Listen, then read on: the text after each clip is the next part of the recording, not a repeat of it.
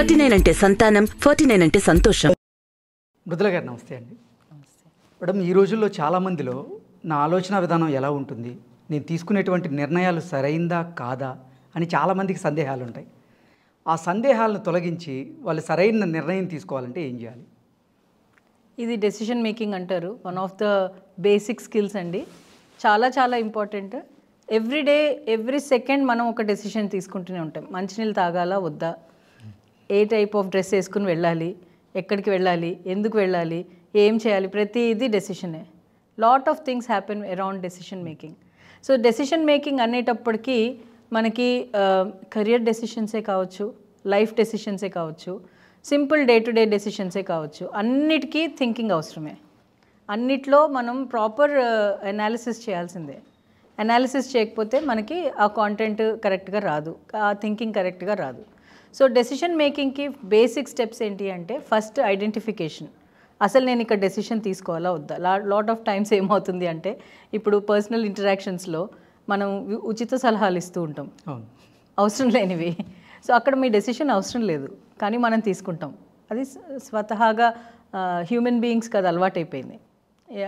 ఎవరో ఏదో కాన్ఫ్లిక్ట్లో ఉన్నారు, దూరిపోతాం. ఎవరో ఏదో చేస్తున్నారు, దాంట్లో దూరిపోవడం, ఇలాంటి విషయాలు ఉంటాయి. సో దాంట్లో ఇందాక మనం ప్రీవియస్ ఎపిసోడ్స్లో మాట్లాడినట్టు సెల్ఫ్ కంట్రోల్ ఉండాలి దానికి. సో మరి ఇండివిజువల్గా డెసిషన్స్ తీసుకునేటప్పుడు మాత్రం వాళ్ళు ఇబ్బంది పడుతుంటారు. అవతల వాడికి సలహా ఇవ్వడం అలా స్నాప్ ఆఫ్ ద టైం లాగా వచ్చేస్తుంది, కానీ వాళ్ళ కోసం వాళ్ళు డెసిషన్ తీసుకోవడానికి మాత్రం అవ్వదు. ఎందుకు అంటే వాళ్ళ గురించి వాళ్ళకి తెలియక, సెల్ఫ్ అవేర్నెస్. నాకు ఏది ఇష్టము ఏది ఇష్టం లేదు, రియాలిటీకి ఎక్స్పెక్టేషన్స్కి ఉన్న గ్యాప్. ఇప్పుడు మీరు నన్ను ఒకలాగా ఆలోచిస్తున్నారు, నేను మృదులాగా మా అమ్మకు ఒకలా కనబడతా, మా నాన్నకు ఒకలా కనబడతా, మా ఆయనకు ఒకలాగా, మా అబ్బాయికి ఒకలా కనబడతా. వాళ్ళ ఎక్స్పెక్టేషన్స్ని మీట్ అవ్వాలి అంటే వాళ్ళు ఏమనుకుంటున్నారో నేను అది బతుకుతుంటా, కానీ నా ఎక్స్పెక్టేషన్స్ ఏంటి అనేటప్పటికీ నాకు తెలియదు. ఓకే, ఎందుకు? You are meeting roles but you don't know what you are. అలాంటి టైంలో ఏమవుతుంది అంటే, పర్సనాలిటీ వైజ్గా ప్రతి ఒక్కరూ ఫీల్ అయ్యేది ఏంటి అంటే, I have lost my life. అవతల వాడికి బతకడమే సరిపోయింది, నా కోసం నేను బతకలేకపోతున్నా అని చాలామందికి ఫ్రస్ట్రేషన్ ఉంటుంది. కానీ అండర్లయింగ్ ఫ్యాక్టర్ ఏంటి అంటే, సైకలాజికల్గా ఎవరు ఏం ఫోర్స్ చేయలేరు. నేను ఇలా ఉంటున్నాను అంటే అది నా ఇష్టపూర్వకంగా ఉంటున్నా, మా ఆయన చెప్పినందుకు కాదు, లేకపోతే మా అమ్మ చెప్పినందుకు కాదు, మా అబ్బాయి చెప్పినందుకు కాదు. బికాజ్ నా మోటివ్స్ వేరు అక్కడ, నా ఇష్టాలు వేరు అక్కడ. నాకు ఇలా ఉండాలని ఉంది కాబట్టి ఉంటున్నా. దట్ ఈస్ బిహేవియర్ అనేది మనం చూపించేదే కనపడుతుంది అవతల వాళ్ళకి. మనం చాలా కంట్రోల్. మీరు ఇంట్రోస్పెక్ట్ చేసుకుంటే, అరే ఈ విషయాలు అసలు నేను ఎవరికి తెలీదు నా విషయం గురించి. దీనికి ఒక మంచి టూల్ ఉంది, దీనికి బయట తీసుకుని, అంటే దీని గురించి బయట తెలుసుకోవడానికి, జోహారీ విండో అని చెప్పి చాలా బాగుంటుంది. ఆ టూల్ ఒక విండోకి ఎలా అయితే 4 ఆస్పెక్ట్స్ ఉంటాయో అలా 4 ఆస్పెక్ట్స్. కొన్ని హిడెన్ ఉంటాయి, కొన్ని మనకు తెలీదు బట్ అవతల వాళ్ళకి తెలుసు. ఫర్ ఎగ్జాంపుల్, మీరు చాలా బాగా కమ్యూనికేట్ చేస్తారండి అని 10 మంది అన్నారనుకోండి, నా కాన్ఫిడెన్స్ లెవెల్ కమ్యూనికేషన్లో పెరుగుతుంది. అవునా? నాకు తెలియదు, అది నాకు అంత కాన్ఫిడెన్స్ ఉందని తెలియదు, బట్ వాళ్ళు చెప్పారు. సో నేను అప్పుడు ఏం చేస్తాను, ఒక డెసిషన్ ఫర్ ఎగ్జాంపుల్ ఈ షోకి వచ్చాను, నా ఫ్రెండ్స్ అందరు చెప్పారు నీది చాలా బాగున్నాయి, నీ థాట్ ప్రాసెసెస్ బాగున్నాయి అని చెప్పగలిగారు. సో నా డెసిషన్ ఈ షోకి రావడానికి సిగ్గుపడకుండా ముందుకు వచ్చి మాట్లాడి నా పాయింట్ ఆఫ్ వ్యూ ఎక్స్ప్రెస్ చేయడానికి నాకు దోహదపడ్డాయి. Is it decision making? Yes. So how did I get influenced? By people. So that's one. People చెప్పింది చూసి మనం ఇన్ఫ్లుయెన్స్ అయ్యి డెసిషన్ తీసుకుంటాం. సెకండ్లీ, ఇప్పుడు ఫర్ ఎగ్జాంపుల్ నేను ఒక సక్సెస్ కోరుకున్నా, నాకు ఈ సక్సెస్ కావాలి, నేను ఇక్కడికి వెళ్ళాలి, లేకపోతే నేను ఈ పర్టికులర్ యూనివర్సిటీలో చదవాలనుకుంటున్నాను, ఇలాంటి నాకు కొన్ని థాట్స్ ఉన్నాయనుకోండి. I want to become a doctorate. నేను 20 ఏళ్ళు చేస్తే కానీ నేను డాక్టరేట్ చేయలేకపోయాను. సో అది చేయగలిగి పర్సివరెన్స్ ఎందుకుంది? Because I wanted to become. అదేగా ఎన్నోసార్లు వదిలేసి మళ్ళీ తీసుకుని చాలా, because your life is a journey, isn't it? మనకి కింద పడుతూ ఉంటాం, లేస్తూ ఉంటాం, అవుతుందా అవ్వదా తెలీదు, కానీ డెసిషన్ అయితే ఉంది. I want to become a doctorate, I have to do a doctorate in psychology. So ఆ డెసిషన్ ఉంది కాబట్టి నన్ను అది దాని వైపు నడిపించింది. అది ఎంత స్ట్రాంగ్ డెసిషన్ ఉంది అన్నది depends on you, each individual. అది మనకి ఎంత ఇష్టం, దాని మీద ఎంత మనము ఆలోచిస్తున్నాము అన్న దాని మీద ఉంటుంది. ఫర్ ఎగ్జాంపుల్, నాకు ఈ కౌన్సిలింగ్ గురించి ఆసక్తి కలిగించింది మా గ్రాండ్ పేరెంట్స్. ఓకే. అయితే వాళ్ళు ఎందుకు ఎలా చేశారు నేను ఇప్పుడు రియలైజ్ అయ్యాను. చిన్నప్పుడు రియలైజ్ అవ్వలేదు, కానీ నాకు 40 ఏళ్ళు వచ్చాక ఇప్పుడు రియలైజ్ అయ్యాను. ఏంటి అంటే వాళ్ళిద్దరు కొట్లాడుకునేవారు. మృదులా నువ్వు చెప్పవే అనేవారు. అంటే నేను ఏదో ఆ చిన్నతనంలో మనకు వచ్చి నోటికి వచ్చింది చెప్పేవాళ్ళం. సరే ఇలాంటిది ఎందుకు చేస్తారు పేరెంట్స్ వాళ్ళకి చేయలేదు అంటే డెసిషన్స్ వాళ్ళు తీసుకోలేకనా? తీసుకోగలరు, కానీ ఈ అవకాశం పిల్లలకి ఇస్తే వాళ్ళ ఆలోచన శక్తి పెరుగుతుంది, వాళ్ళకి థింకింగ్ కెపాసిటీ పెరుగుతుంది. They should become a master thinker. వాళ్ళు మాస్టర్ థింకర్ అవ్వాలి అంటే థింకింగ్ కెపాసిటీ పెంచాలి. ఇప్పుడు కార్పొరేట్ సంస్థలకు వెళ్తే అవుట్ ఆఫ్ బాక్స్ థింకింగ్ చెప్పండి, ఒక మంచి సొల్యూషన్ చెప్పండి దీనికి అంటే ఏం స్పూన్ ఫెడ్ ఉన్న స్కూల్స్లో మీకు సొల్యూషన్ ఎక్కడి నుంచి వస్తుంది? డెసిషన్ మేకింగే నేర్పించని స్కూల్స్ ఇవి. ఒక క్వశ్చన్కి ఎలాంటి టైప్ ఆఫ్ ఆన్సర్ రాయాలి అన్నది స్టూడెంట్ షుడ్ డిసైడ్. కాన్సెప్ట్ వస్తే వాళ్ళు అర్థం చేసుకుని రాయగలుగుతారు. కాదు నువ్వు ఇలాగే రాయి అప్పుడే నీకు మార్క్స్ వస్తాయి అని స్పూన్ ఫీడ్ చేస్తున్నాం. వాళ్ళకి డెసిషన్ మేకింగ్ ఎక్కడ వస్తుంది? Decision making is very crucial అని అనుకున్నప్పుడు why are we not teaching that? నువ్వు ఇది చేయకు, నువ్వు అది చేయి అని ఎందుకు చెప్తున్నాము? ఇది చేస్తే ఇలా అవుతుంది, అది చేస్తే అలా అవుతుంది నాకు తెలిసినంత వరకు. ఇది మనం చెప్పాల్సింది. బికాజ్ అది ఎలా అవుతుందో మనకు కూడా తెలియదు. Nobody can predict future, isn't it? So అది ఈ కోర్సే తీసుకోవడానికి ఇదే సెట్ అవుతుంది అని అంటాం పిల్లలతో. చాలామంది నేను ఇంజనీరింగ్ స్టూడెంట్స్ని మాట్లాడినప్పుడు ఎందుకు తీసుకున్నా ఈ కోర్సు? మమ్మీ చెప్పింది. ఎందుకు తీసుకున్నా ఈ కోర్సు? మా ఇంట్లో వాళ్ళందరూ ఇంజనీర్సే అందుకని నేను కూడా తీసుకున్నా. వాడు చదువుతాడా చదవడా వాళ్ళ కెరియర్ ఏమవుతుందో మనం చెప్పలేము. ఇంకా మీ ఊహకే వదిలేస్తాను అది. కొంతమంది బై ఛాన్స్ సక్సెస్ అయిపోతారు, కొంతమంది ఇప్పటికీ నిరుద్యోగులై స్విగ్గీలో డెలివరీ బాయ్స్ కింద వర్క్ చేస్తున్న వాళ్ళు ఉన్నారు. వాళ్ళకి సెట్ అవ్వలేదు ఆ కెరియర్. వాళ్ళ డెసిషన్ మేకింగ్లో ఎవరు ఇంటరప్ట్ చేశారు? పేరెంట్స్. ఈరోజు కూర్చుని ఏడుస్తున్నారు. సో డెసిషన్ మేకింగ్ అనేది ఇది కూడా ఒక పద్ధతిలో మనం అన్నప్రాసన చేస్తాం పిల్లలకి. డెసిషన్ మేకింగ్కి కూడా ఒకటి చేయండి అంతే. ఇప్పుడు మరి కొత్త అలవాట్లు నేర్చుకోవాలి, కొత్త విషయాలు నేర్చుకోవాలి అని అన్నప్పుడు వాళ్ళకి వదిలేయాలి కదా, స్పేస్ ఇవ్వాలి కదా. వాళ్ళకి అన్నప్రాసన వదిలేయండి, వాళ్ళు ఎలాగో అన్నం తింటారు. కానీ డెసిషన్ మేకింగ్ చేయండి ఒకటి. Celebrate decision making. I have started leaving my child today free.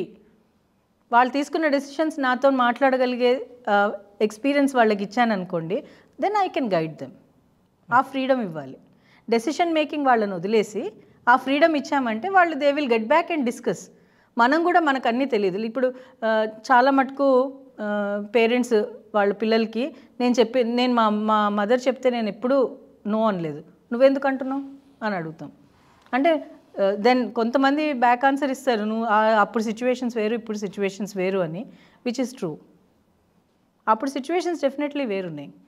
అయితే ఇంకోటి డెసిషన్ మేకింగ్కి ఫ్రీడమ్ ఇచ్చేసాం కదా, వాడు చూసుకుంటాడు, వాడి కర్మ అని వదిలేయకూడదు. దాన్ని కూడా మనం గైడ్ చేయాల్సి వస్తుంది. ఇప్పుడు ఐడియేషన్ ఉంటుంది. ఫర్ ఎగ్జాంపుల్ డెసిషన్ మేకింగ్కి స్టేజెస్ ఉన్నాయి. ఒకటి ఐడియేషన్ అంటే ఒక ఐడియా వచ్చింది, దీని గురించి ఈ సిచ్యువేషన్లో నేను ఏ డెసిషన్ తీసుకోవాలి అని చెప్పి అడల్టో చైల్డో పర్సనో they are waiting for the decision. Then comes analysis. నీకు ఒక్కొక్క డెసిషన్కి ఒక 2, 3, 4 ఆప్షన్స్ ఉంటాయి. మనం ఆప్షన్స్ అన్నీ ఇందాక నేను చెప్పినట్టు ఒక పేపర్ మీద రాసుకోవాలి. 5 ఆప్షన్స్ ఉన్నాయి. For example let us take an example of going to A university. Osmania యూనివర్సిటీలో జాయిన్ అవ్వాలని, let me not take the name, యూనివర్సిటీలో జాయిన్ అవ్వాలని ఉంది, so and so university. So ఆ యూనివర్సిటీకి వెళ్ళాలి అని అంటే ఏమేం ప్రోస్ ఉన్నాయి, అక్కడ కల్చర్ ఎలా ఉంది, అక్కడ ఫ్యాకల్టీ ఎలా ఉంది, ల్యాబ్స్ ఎలా ఉన్నాయి, ఇవన్నీ మనం అనాలిసిస్ చేయాలి. తీసుకుందాం అని అనుకున్నాము, తీసేసుకున్నాము అని కాదు. అవి నాకు సూట్ అవుతాయా లేదా, డిస్టెన్స్ ఎంత ఉంది ఇక్కడి నుంచి నేనున్న దాని దగ్గర నుంచి అక్కడికి.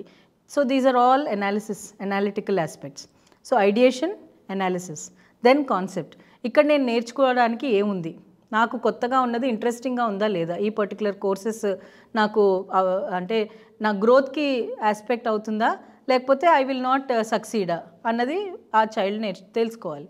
సో అది థర్డ్ ప్రాసెస్. అనాలిసిస్లోనే పార్ట్ అవుతుంది, బట్ కాన్సెప్ట్ కూడా మీకు అర్థమవుతుంది అది ఆ ఏరియాలో ఆ డెసిషన్స్ అవి సూటబుల్లా కాదని. Then you need to go with opinions. మీ గురించి మీకంట చుట్టుపక్కల వాళ్ళకి బాగా తెలుసు, your parents are your friends, your well wishers. ఎందుకంటే వాళ్ళు మనకంట ఇంకొంచెం అవగాహనతో ఉన్నారు లోకం గురించి, జీవనం గురించి, లేకపోతే అప్స్ అండ్ డౌన్స్ గురించి, పడి ఉన్నారో లేకపోతే పడి లేచారో, ఏదో ఒకటి వాళ్ళ ఎక్స్పీరియన్స్ ఉంది, learning from others experience. So చుట్టుపక్కల వాళ్ళని అడగాలి, నేను ఇలా అనుకుంటున్నాను, వాట్ డూ యూ థింక్, అది సూట్ అవుతుందంటావా నాకు, అడగచ్చు.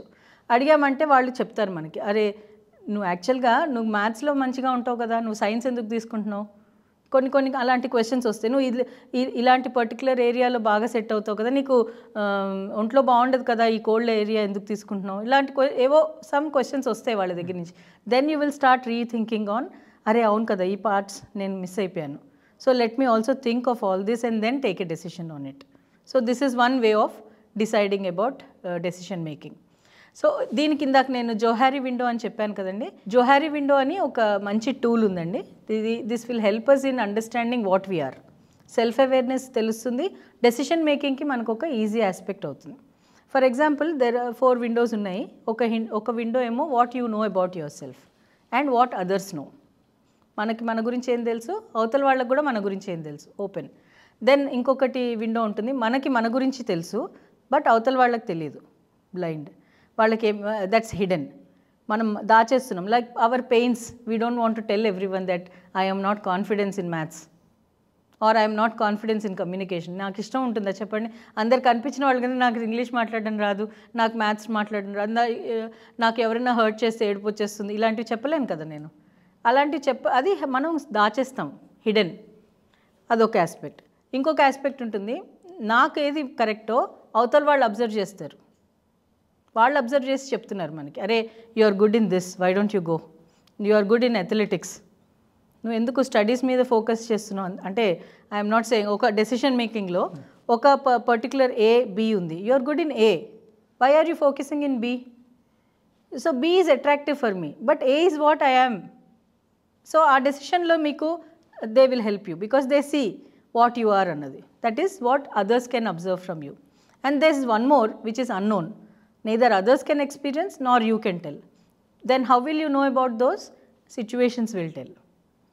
కొత్త సిచ్యువేషన్స్కి మనకి ఆ జీల్ ఉండాలి, కొత్తవి నేర్చుకోవాలి, కొత్తవి చేయాలి. అప్పుడు అలాంటి సిచ్యువేషన్స్కి వెళ్ళినప్పుడు మనం ఎలాగ మేనేజ్ చేసాం, సెల్ఫ్ మేనేజ్మెంట్ చూసుకుంటే అది మనకి ఏమేమి ఉన్నాయి మన దాంట్లో అన్నవి తెలుస్తుంది. సో ఈ టూల్ని మనం ఒకవేళ యూజ్ చేసామనుకోండి, డెసిషన్ మేకింగ్ అనేది చాలా ఫాస్ట్గా అవుతుంది. సెల్ఫ్ అవేర్నెస్ బాగా వస్తుంది కాబట్టి మనకి మన గురించి తెలుస్తుంది కాబట్టి డెసిషన్స్ తీసుకోవడానికి ఈజీ అవుతుంది. ఓకే మృదుల గారు, మన నిర్ణయాలు సరిగ్గా ఉండాలంటే మన ఆలోచన ఏ విధంగా ఉండాలనే అంశం గురించి మీదైన శైలిలో చాలా అద్భుతంగా వివరించారు. ధన్యవాదాలు. Thank you.